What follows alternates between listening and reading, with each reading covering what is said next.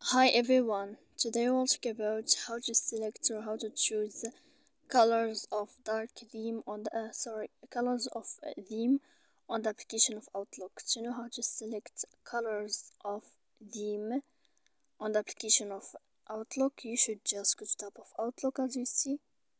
After that, in this page we go to above to this window. Then in this list we go down to click here in this sign of settings. Then in this page you will search about this window of appearance, and here you can choose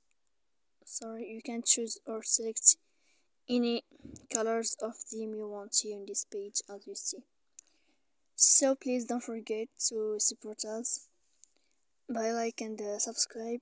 See you next time in another video, and thank you for your attention and your watching.